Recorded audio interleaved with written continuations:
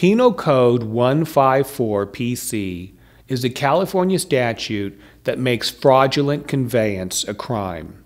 A fraudulent conveyance is when a person sells, gives away, or otherwise disposes of money or property in order to prevent a creditor from being able to collect that money or property. I'll give you an example. The bank is suing you for the money.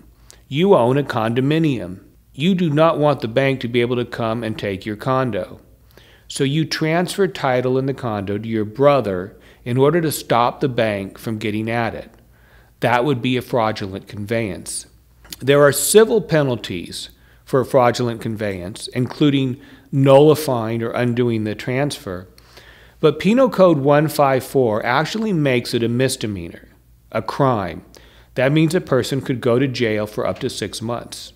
However, many innocent people get wrongly charged under Penal Code 154. It may be that you are acting in good faith and not simply trying to hide assets from creditors.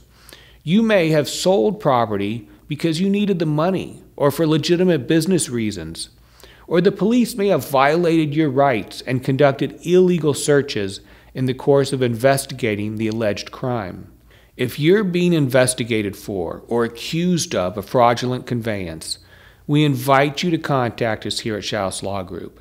We may be able to get the matter cleared up and avoid any prosecution.